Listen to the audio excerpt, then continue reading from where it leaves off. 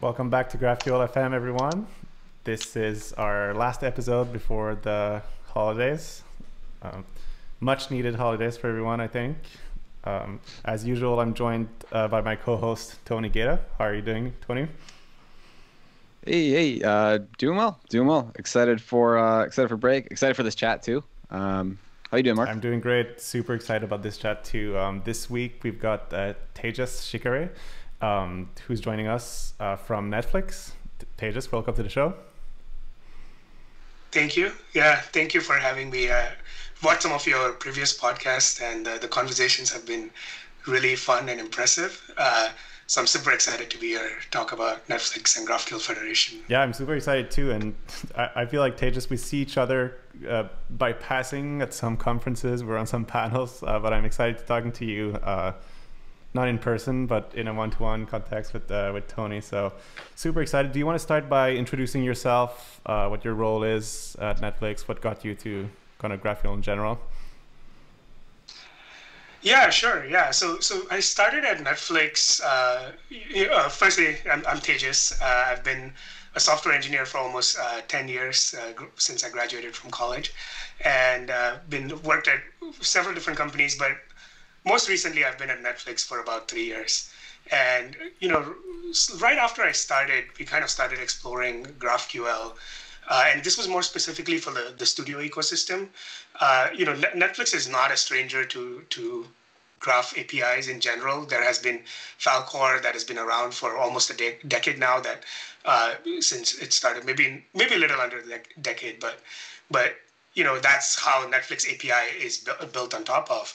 And GraphQL is very similar to that. And studio ecosystem was fairly new at the time. It was kind of, think of it like a bunch of startups within Netflix trying to help the movie production scale.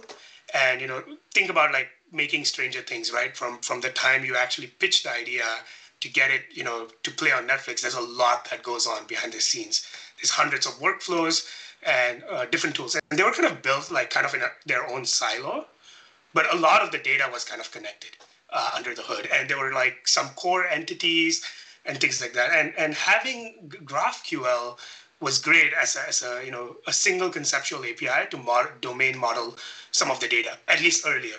And then now we're thinking about how can we have UIs use that API to power, because there's about, I think at this counting, there's at least 60 applications for all these different sorts of things, and they're growing rapidly every day because the movie industry itself was like very paper driven, and now it's like completely getting a lot of technologies built around it. So that's where we kind of started our GraphQL effort. And we started building a single GraphQL API. So, just take a graph, and it was supposed to serve like some of the core entities, mostly movie, which is like the central entity at Netflix, and everything else revolves around it, like what talent works in movie, what production this movie is part of, et cetera, and so forth. So we started with like 2 or 3 like very basic entities, and people loved it. Like people loved consuming from it, and the API was like self kind of documenting almost. So people started using it. And at this point, remember, it was really small. And in within like a month or two, we had so many users that 30 different clients at least that started using it. And they asked, oh, can we have this data on there? And can we have more? And then we started adding. And it was just like 3 of us, kind of managing this GraphQL API, which was growing so rapidly that within months, we were doing more operations than actually implementing the GraphQL API.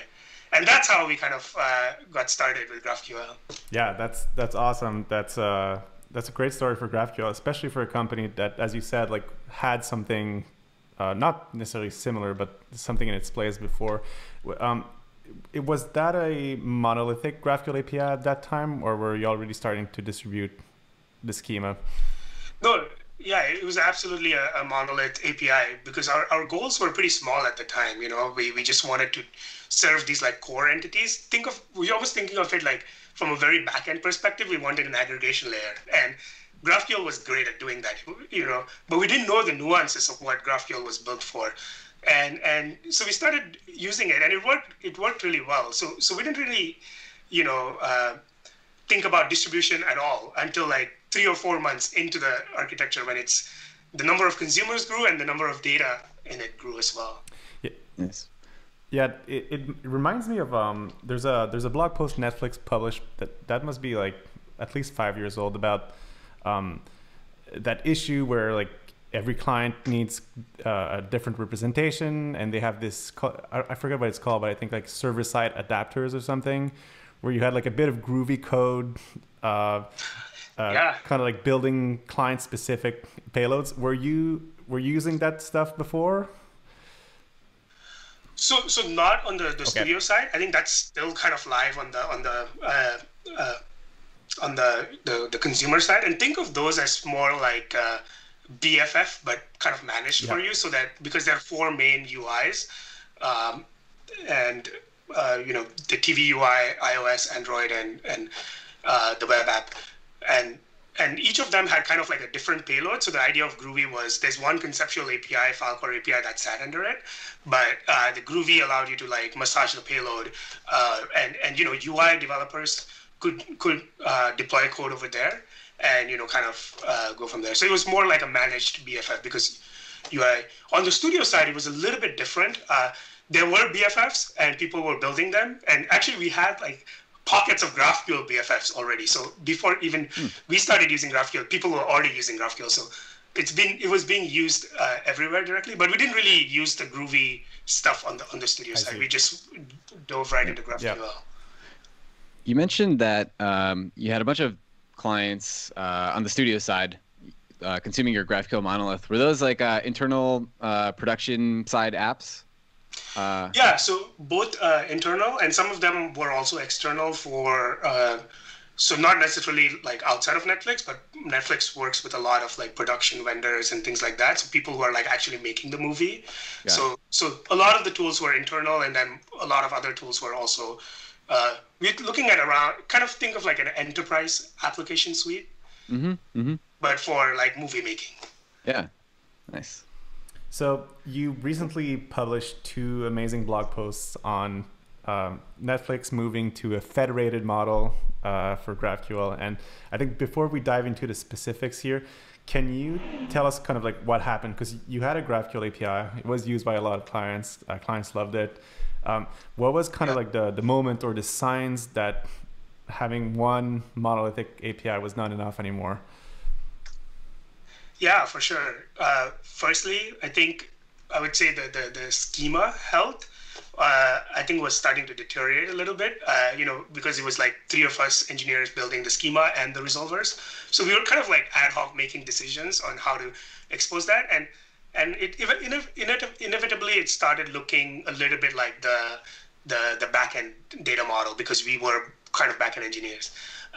And which was not great, but people still liked it. But that was one reason. And then second reason was, I would say the amount of time we spent on support was very high, because now if you're maintaining a monolith GraphQL API, for every question, even if it's like downstream, it comes to you first, and then you have to do some work to at least route it.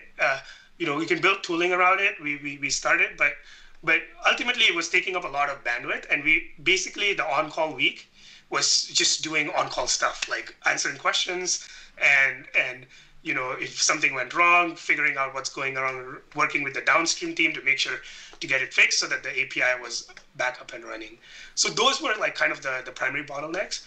And then our colleagues on the consumer API side actually are running an API like this, which is actually massive. It has thousands of types in there. It's a Filecore API, and they were running into the same bottlenecks. And they've built so much tooling around it at this point, so that it's still productionized. So moving away from it, it's very difficult. And then the last reason I would say is every time you want to add a new feature, you have to first implement in the backend service and then implement in the GraphQL API. So that is also yet another extra step before the UI can actually start using that feature. So as a result, we teamed up. Actually, we kind of merged with the other consumer API team, and we had one of the engineers join us, and we started working. 3 of us started working on this GraphQL federation, because it looked pretty promising at the time. The architecture itself, we sort of came up. We were thinking of how can we distribute this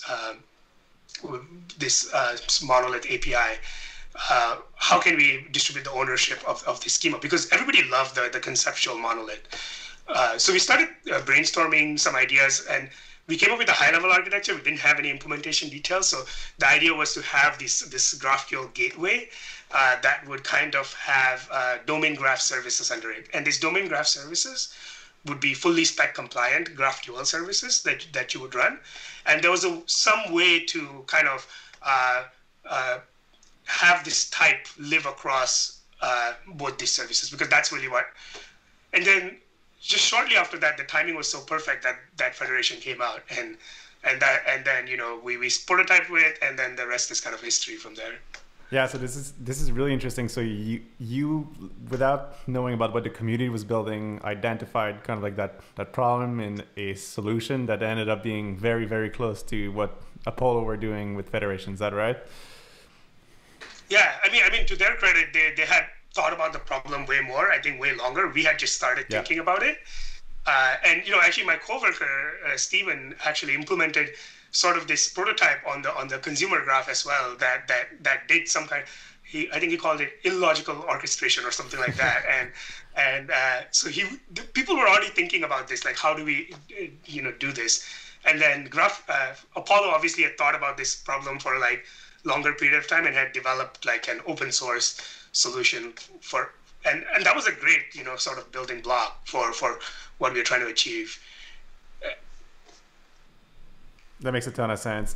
I think one thing you mentioned is that the team building the gateway initially was also the team implementing all these features basically, and those the kind of like parts of the domain. So as you said, that must be like quite a bottleneck eventually and hard to support. Did you ever consider kind of, how can I say this, like make changes to how that's done, like maybe keeping one monolithic gateway but having teams, like building tooling for teams to collaborate?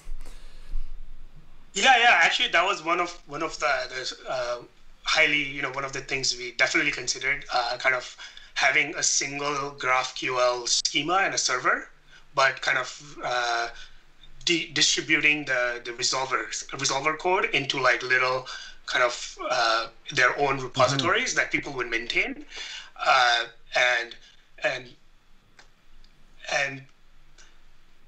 I think it was definitely a good approach. I think we just had so many learnings from the Falcor side of things that once you actually do that, there's still all these problems around running everything in a single server. So you're running a lot of code that is changing every day in a single server. So let's say if you write like a memory leak in one of the resolver modules, and that can affect basically all the other services. Right. The whole reason to move to microservices was to get that extra level of isolation. So we knew that in the back of our minds, and that's where, building tooling definitely was a path, and I think it would have worked. I don't think there was no reason why it wouldn't have worked. It's just there was already all these other problems that we had previously solved and identified that we wanted to go with the distributed approach. Yeah, makes total sense. So you've written there's a couple blog articles about the I'm trying to pull them up here, about the infrastructure with some nice graphs. So I'm looking at it now. It's got the GraphQL gateway at the top, and pointing into that is like this schema registry service that you've built out. Yeah. And then go ahead. Go ahead.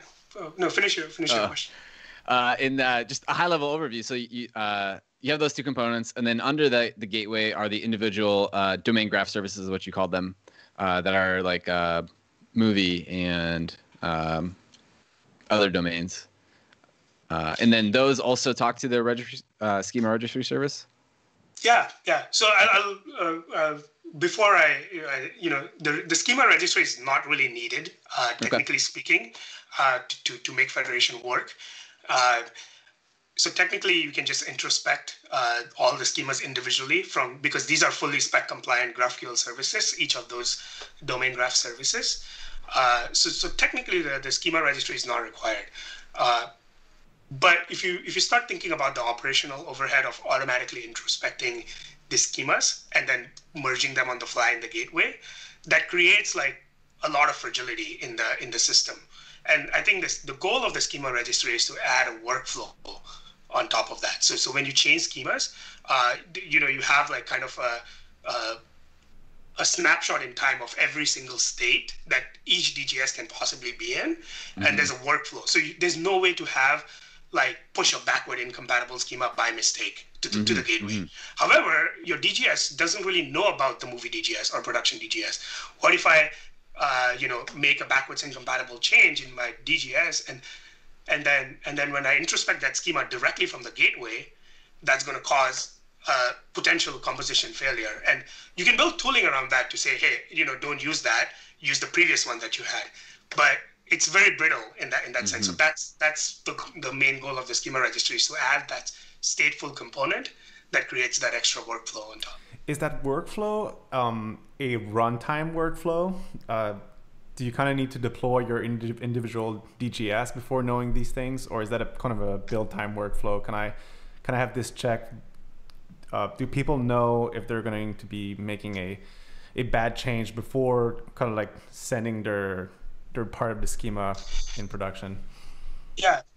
So actually, as part of the developer tool experience, we kind of built some of this workflow into pipelines for DGS developers. So we kind of built it into the. So there's a DGS framework that actually makes it easy to implement the GraphQL services, and then along with that, in that build, there's some Gradle commands that you can use to push the schema, and then also along with that, there is a automated pipeline that does it for your continuous integration.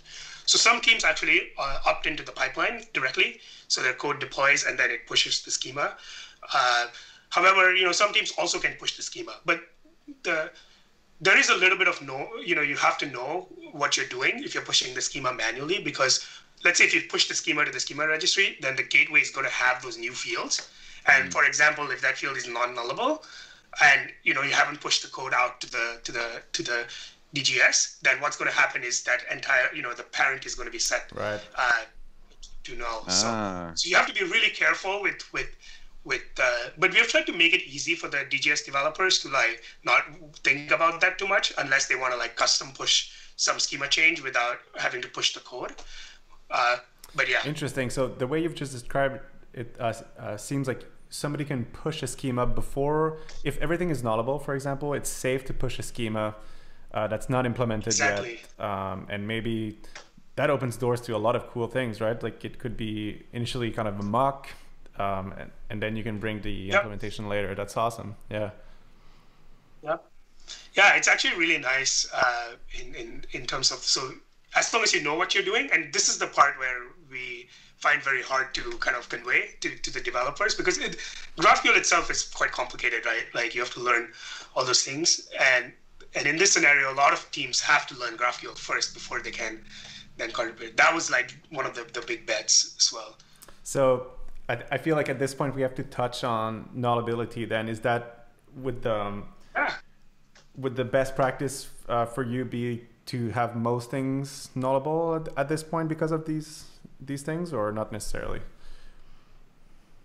I think the idea is, when in doubt, we tell DGS developers make it nullable. But there are use cases to have non-nulls, and we don't want to make a decision for whatever it might make sense. But generally, even if you take federation out, nullable fields are really nice, because kind of GraphQL was designed for it pretty much, so you can get possibility of partial results when you make your fields nullable. Also, non-null fields are hard to evolve. Like you can't make them nullable in the future. That's almost a backwards compatible change. So generally, even if you're doing federated or non-federated GraphQL, I think the idea is you make it nullable. And federation actually is very interesting. It's even makes more sense to have nullable fields, because so think about a federated type, right? Let's say we have a federated type movie, and in movie we have a title, which actually comes from title service or title DGS. Let's make this up, and then some image which comes from like image DGS. And in that scenario, what federation actually does is it's going to look at the parent field where you're getting that movie from, and it's going to try and fetch as many fields as possible from that particular DGS first. and then use that joined lookup call to look up the image field. Now, if you had image set to null or to non-null, then even if you found the title, you would get a response that sets the movie object to null because image was set to null. Yeah. So actually, in case of federation, we actually almost, unless you have a very good reason to have fields in a federated type be non-null, make them nullable. So that's another use.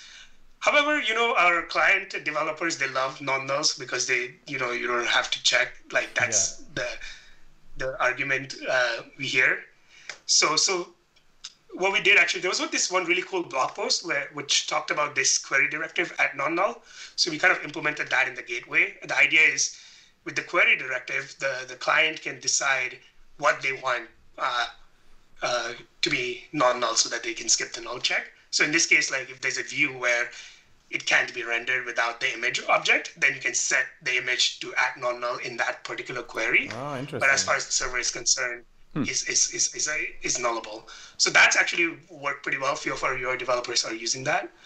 And then I think primary keys are okay to be non-nullable because if you can't find one, you probably want to set the parent object to null.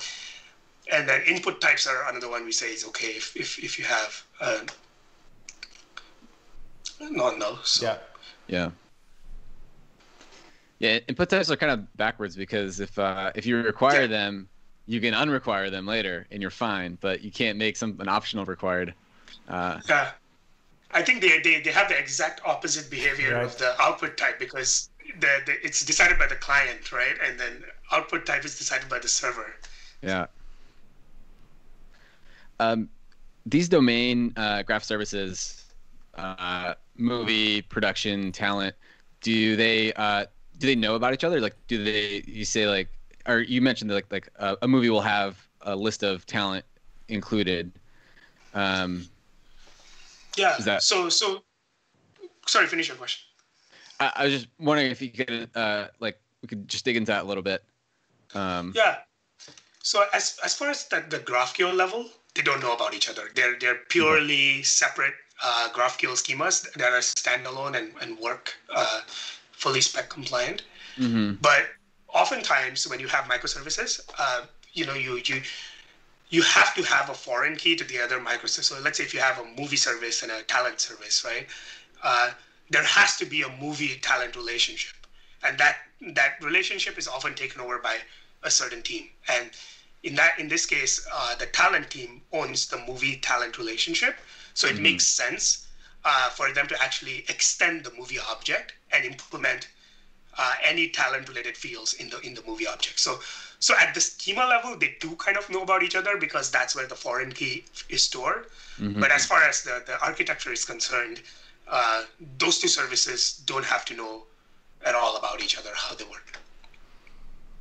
Yeah, which makes sense. Really, you said it earlier, like it really at least brings you more towards the decentralized side of things.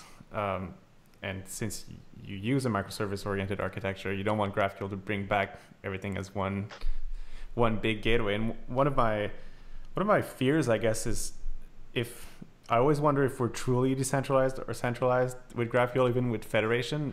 Do you have any techniques to ensure like one of your federated domain services can't take down everything? Is nullable the best way to do that, where if there's an error in one service, it will only affect these fields, or is there other stuff we can do?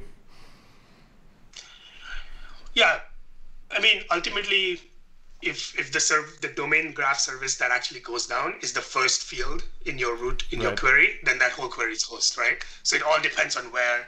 So there's like a stroke of luck there. Like if the field that you're requesting is like a later service, then if it goes down, it's not really gonna affect. You're still gonna get that partial response. But if it's the first one, then you're pretty much host because data is gonna be set to null. So really, it's query by query basis how the impact of one service going down affects the entire ecosystem. But really, that could be a problem whether you use GraphQL or not, right? Like let's say if you just use REST APIs with microservices and you need to get this first piece of data so that you can query. So I need to get all the talent IDs so that I can get the movie IDs they're working on. Like if I'm trying to build like an IMDb kind of thing, like I can't really get the movie IDs until I know what the talent is. So that's really not like a GraphQL problem. It's probably just that microservice going down problem. And the way to, obviously we have ways to make it more resilient itself. But yeah, I think that kind of failure is mainly kind of gauged on query by query basis. That's a really good point, because like even if you're using REST, or like if everything is super decentralized, from the client's perspective, if the first query fails and you can't do anything anymore, it's still, the client still can't do anything. Yeah, that's a really good point. I think one thing we wanted to go into as well is just the whole query planning side of things. And that's kind of a huge can of worms, but how do you ensure the best performance basically for a query that's going to span multiple services? Is there something super smart, or? Actually, there isn't. It's actually very similar. So if you think about the resolvers, it's actually very similar to how the query plan works, except instead of resolver is a resolver per field, query plan have this thing called fetches per query, subquery.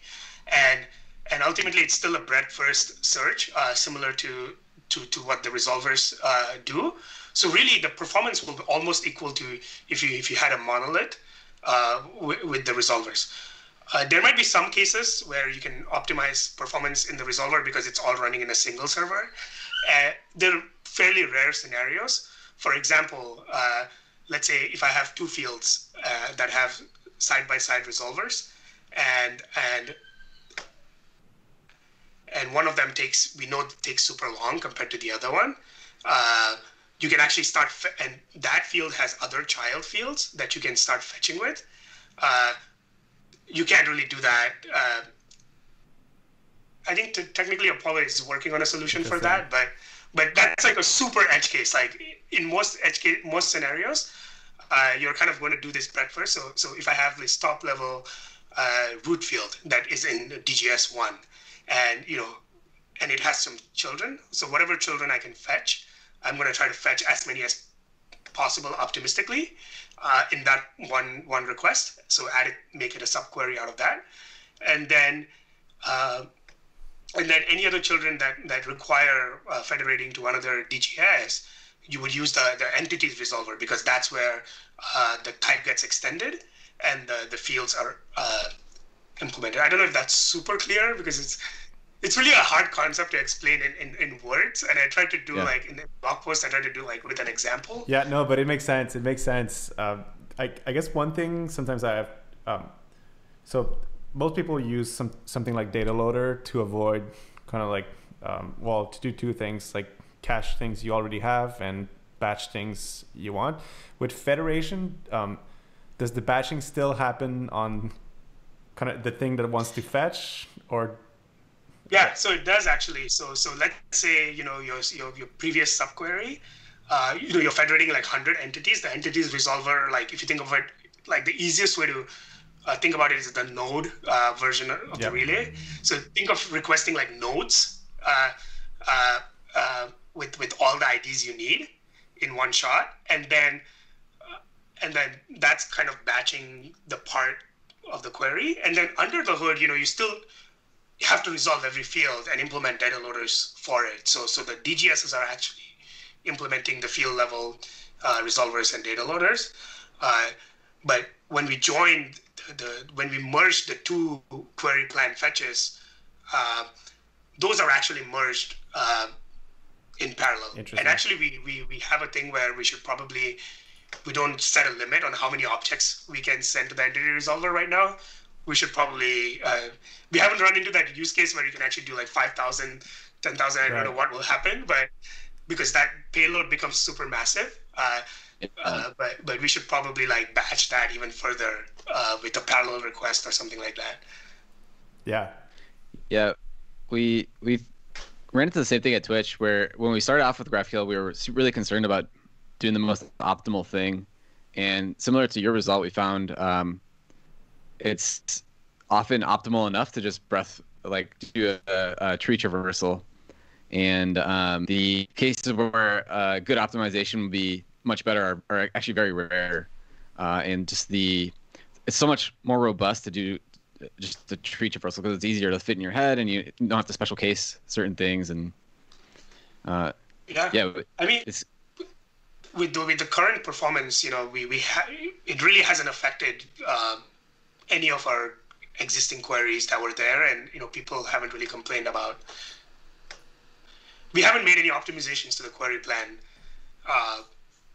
that people have complained about, where we found something that was completely unacceptable. Yeah.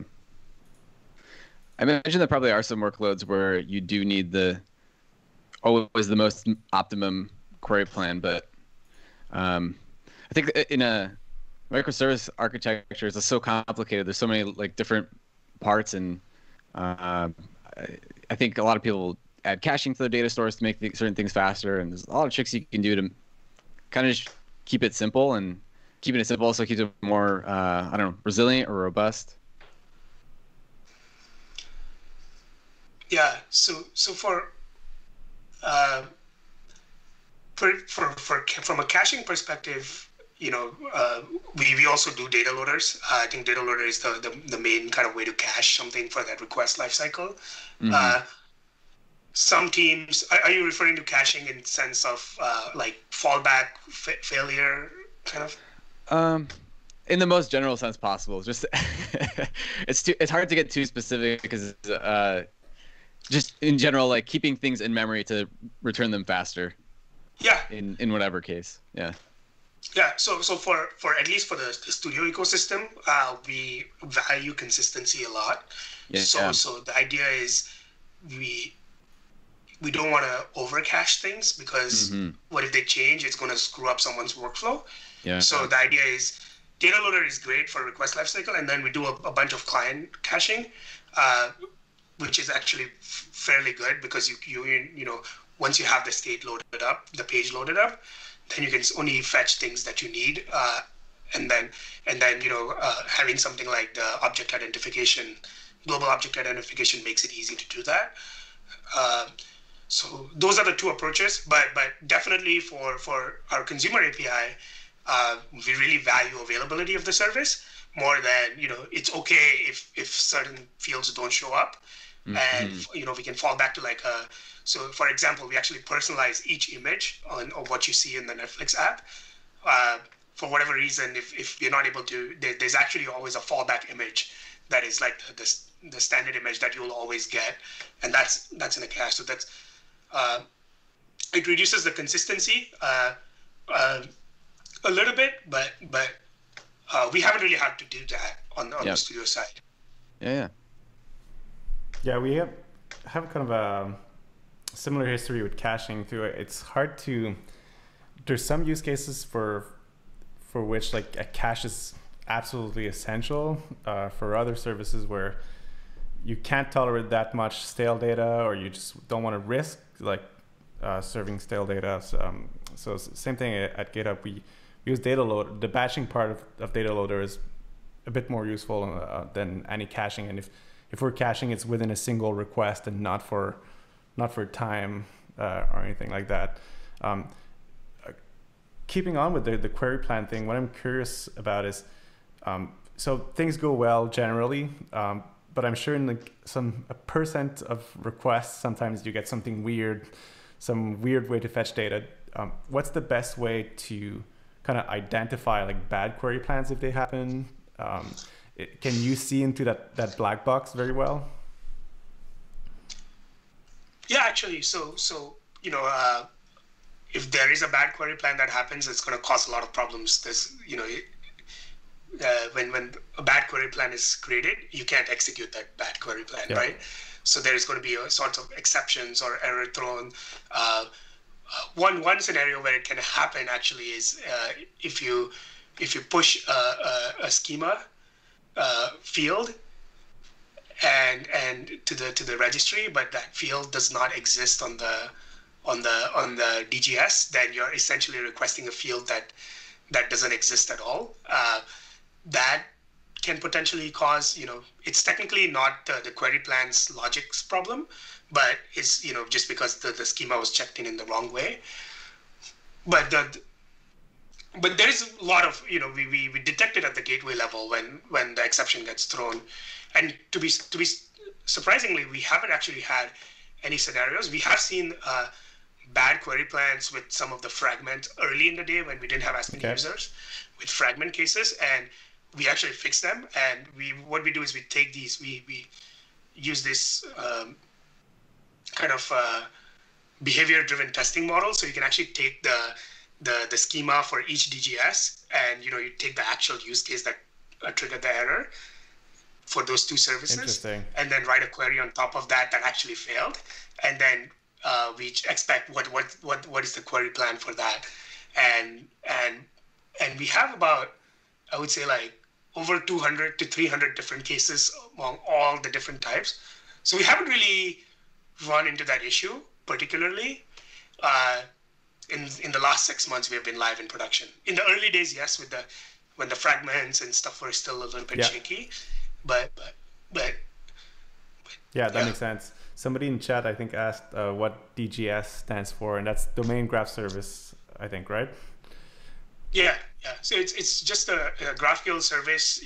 Apollo calls it federated service. We kind of wanted to have a little bit more our API to be domain driven, and that's why we call it a domain graph service. So in your blog post, you have this. It looks like you're using distributed tracing a lot with GraphQL, and it looks like you have really nice detail into what happens during the execution of a GraphQL request. Can you kind of talk a bit about how you implemented that? Is that all kind of Netflix stuff, or is there some open source stuff in there?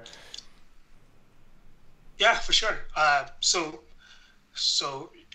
some of the stuff actually already existed. For instance, in the blog post, I have an Edgar trace, which is actually it shows you like a request lifecycle of a particular request and what all microservices it goes through. That is part of, that was built by one of the telemetry teams at Netflix, and it actually integrates with the platform features. So if you run a microservice at Netflix using one of those platform features, you automatically can plug into that pretty easily with a property, and start sending trace data. And if you have threading, then you have to make sure that it gets properly propagated to your threads. But for the most part, that part was pretty trivial to integrate with. And then it also uses under the hood our Zipkin. I think that's an open source tracing. And I think there's a library that we use, Brave, on top of that. And basically to Zipkin, you can create, I think the global spans are automatically created again by the platform infrastructure. But, the developers have the power to create local spans within a request span. So you get a really nice level of detail into like how your request is flowing and where the error happened, so that based on that you can go and ping the right person. That has been the biggest win, because previously when we were maintaining the GraphQL API, everybody would come to us, our Slack channel, and ask what's going on here. We deep link the Slack channel from if you know what DGS the problem is in, there's a nice view for DGSs, and people can, I see this, it's red in this DGS, and this exception is thrown in this particular span. That's what the issue is. So I'm going to click on their Slack channel from this UI and then go talk to them what the problem is. So that has been the biggest win of distributed tracing, is to not field every single question. And then the second thing that it really is nice is it gives you a latency view.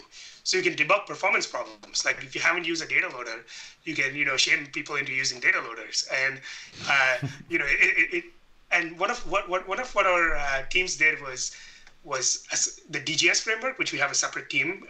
It's going to be open source soon, and it's built on top of Spring Boot. So it's just GraphQL Java, but a lot of nice stuff on top of Spring Boot, actually automatically create these local spans. So Ooh, nice.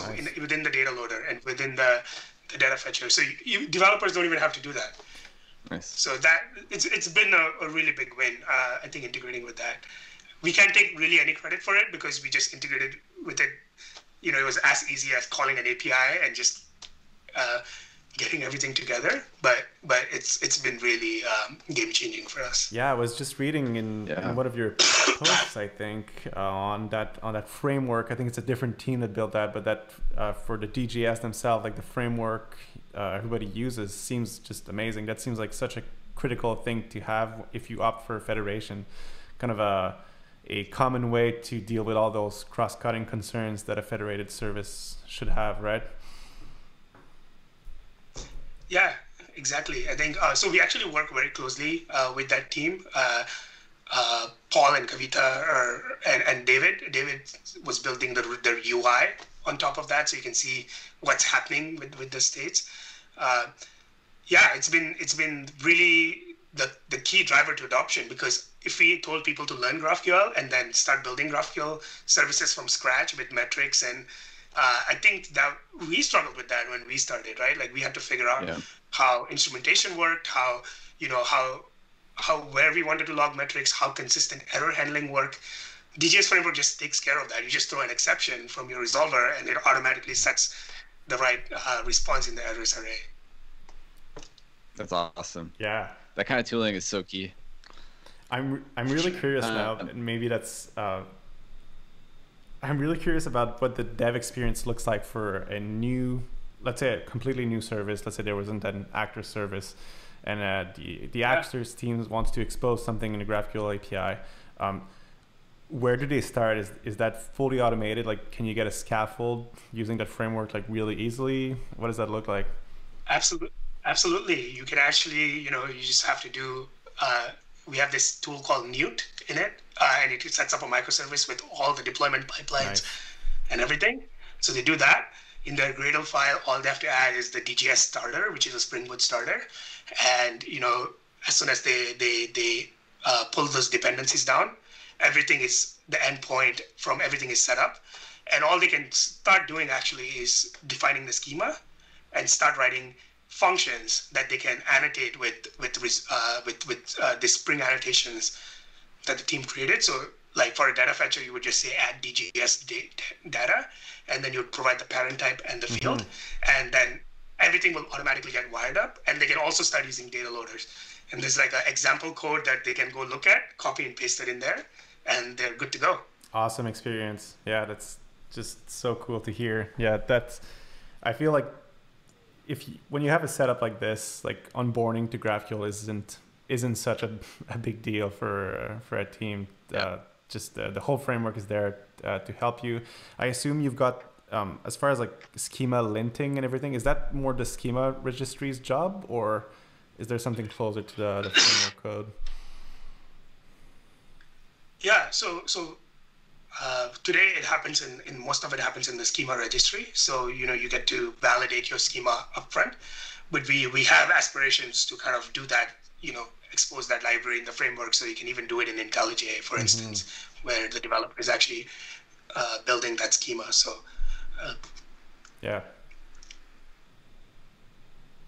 So imagine making a schema change and validating with the rest of the DGSs that it's actually a valid schema change across the entire ecosystem versus just locally within your DGS.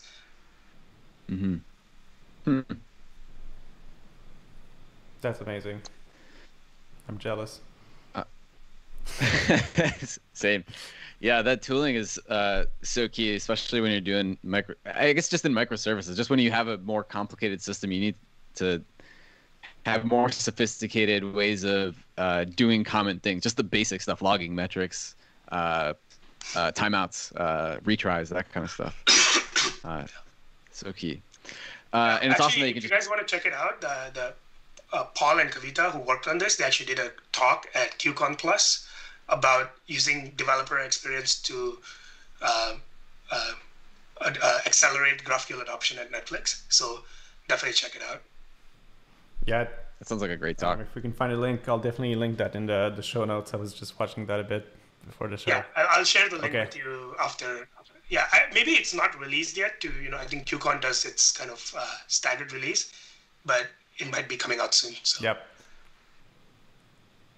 So one thing I wanted to ask as well about this this whole federation thing is that I think I asked something similar earlier about like, did you consider like keeping the monolith and distributing?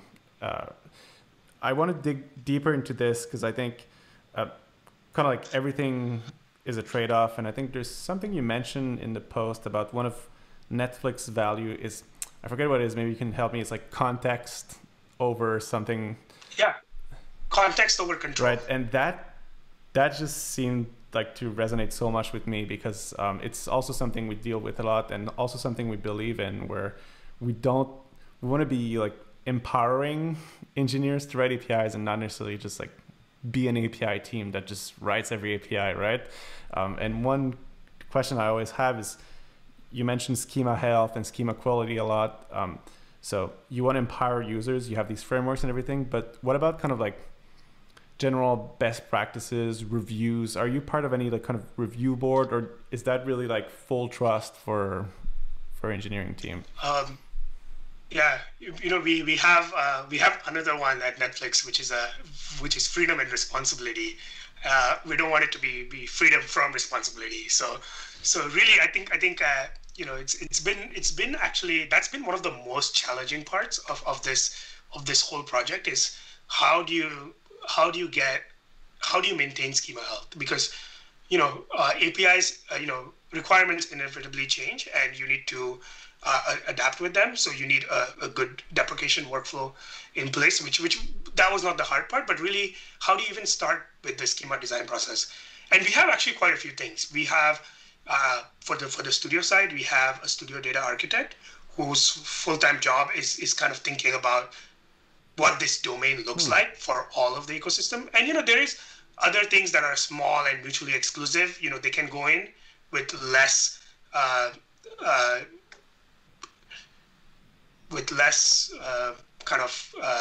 rigor, but there are certain things that are very core and should be treated. It's like making sure you don't deploy like a bad build for your most important service, right? You want to have that extra level of rigor for those types. And so we do have a schema working group that meets regularly, and topics are brought up there, and we discuss them. We have a schema review group as well, and these are all like part-time volunteers across the organization who are passionate about GraphQL and really care about the schema health, not just within our team. And those have definitely kind of given us a good start. But I think this is like one of the key areas for like innovation and thinking like, how can we make this better? And I think both a human touch and tooling can be involved. For example, for federated types, right? Technically, only the field on a type is owned by a domain graph service, but there is actually conceptually still an entity owner. Like there's still some service that's like, I'm defining the primary key for this particular type, and I should know about when people are extending my type. So we're thinking about how can we have like a authorization system around that, where if you try to extend like a core type, you get to take permission and have the review with that particular domain owner. So those are some of the things that we're thinking for 2021. But yeah, this is one of the key challenges, and it's an area ripe for innovation. Yeah, that's super interesting. We have something that's quite similar to what you described, kind of like a service owner on each type and on each endpoint. We haven't started using that for reviews, though. That'd be interesting, kind of a code owner kind of approach, where if you touch one of these types, like there's, although we might already have that actually. So that works. I think that works great. Tony, I don't know if I've ever asked you, like, do you have any kind of like core review group for the schema, or is it more of like on a team per team basis? Yeah, so we have a monolithic code base with or a monolithic gateway where all the schema lives, and all the schema reviews go through my team. So we kind of try to I don't know. It's like tending a garden, I guess. You kind of just clip it here, clip it there. Try to set some good guidelines, which is one way to do it. Ownership is definitely a challenge. I think type extensions. This is something we're going to explore also in 2021. Using type extensions and code owners in GitHub to kind of use like a clear ownership mechanism to pull in those people into reviews. But yeah, I think like no matter the approach, like ownership in an API is always tricky, and it changes over time. Things get reorged, people leave, people come. Yeah, that makes sense. Tejas, so you mentioned like the working groups. I think it's super interesting. Is there a culture of kind of a bit of design first as far as the API goes? Are people usually excited to talk about the design before even starting their service, before starting their schema? I think we are shooting. It's not always the case. I mean, at this point, we have about 70 DGSs live already. Right. 15 prod. So I don't think it happens for all the cases, but yeah, I think we are trying to at least be aware of all the new schemas that are going to be coming up, and if possible, if they interact with some of the core areas, also get reviewed for. And on top of that, there's a lot of we had a technical writer who wrote a lot of the manual. Sorry, was there like a loss of audio for a second there? I think I clicked something on the window and it made a emoji pop up. I'm sorry. Oh, no worries. Yeah, we had a technical writer that wrote a bunch of awesome best practices and including the docs itself that actually help people onboard into this architecture. So we have a plan to what are the steps you need to take to onboard, because the people part, the tooling is pretty good, but the people part still needs to be kind of well documented. Yep.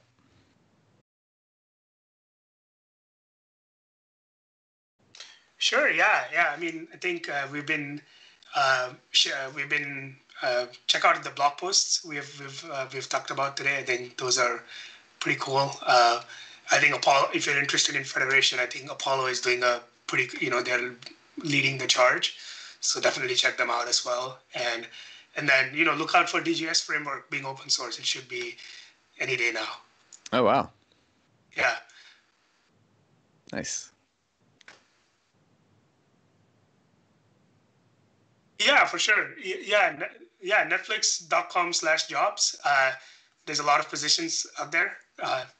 If you're interested in this kind of GraphQL stuff or, distributed systems, I think there's a lot of interesting positions.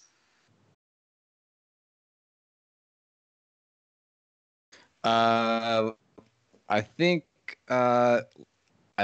we could all just congratulate ourselves for making it through 2020. I know it's not quite the end yet, but it's been quite the year. So, and thank you for taking the time to talk with us. This has been a really good talk. It's super interesting seeing how Netflix approaches this on the studio side, and kind of how you've thought through all of these different problems. Super interesting. Yeah, thank you. And I actually want to thank you guys for doing this. This is super cool. I've checked out some of the few previous episodes, and it's been very enlightening for some of the issues and problems and architectures that you've. So if anybody's watching this, I definitely encourage you to keep checking out their show. Thank you. Happy holidays, everyone.